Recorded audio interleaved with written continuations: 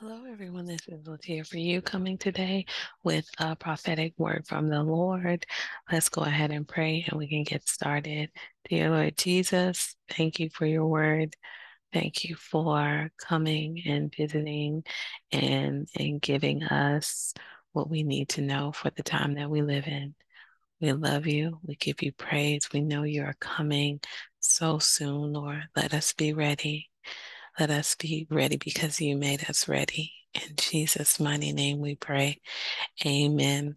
All right, you guys. So the word that the Lord came and gave me this morning was the snake is here. And then I later heard the word wrath. So the snake is here, wrath.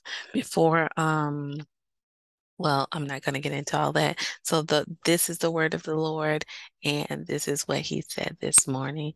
So if there's anyone out there who would like to receive Christ as their Savior and Lord, just pray this prayer with me. But more than saying the words, receive him and believe it with all your heart and confess it with your mouth. Amen. All right. Dear Lord Jesus, I ask you to come into my heart. I make you my Lord and Savior. I ask you to forgive me for my sins. Lord God, come in and lead me. Sit on the throne of my heart. I believe you died on the cross, and I believe you rose again on the third day.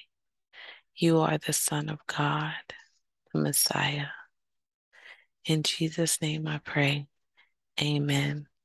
All right. If you have prayed that prayer and you believe that prayer and confessed it with your mouth and believed it, then you are saved, and the Holy Spirit has come into you and sealed you into the day of redemption. And the only person who can break that seal is Christ Himself when He comes to redeem His church. So the Holy Spirit is in you to lead you and guide you into all truth. He's going to show you the way. He's going to help you just make decisions in your life. Even if you don't feel anything right now, He's there. He's in you, and he's going to just start to speak to you and lead you and guide you. One of the best ways to learn his voice is to sit and read the word of God and ask him questions and sit and wait for an answer. It's an easy way to learn what the voice of the Holy Spirit sounds like. He's going to lead you and guide you into all truth, is what the Bible says, which means all decisions of your life. So who to marry, what job to take, where to move, all those things the Holy Spirit can help you with. And he's also going to show you a church home and where to go and be baptized in Jesus' name.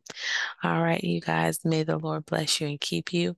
May he make his face shine upon you and be gracious to you and give you, his children, his peace. Be blessed.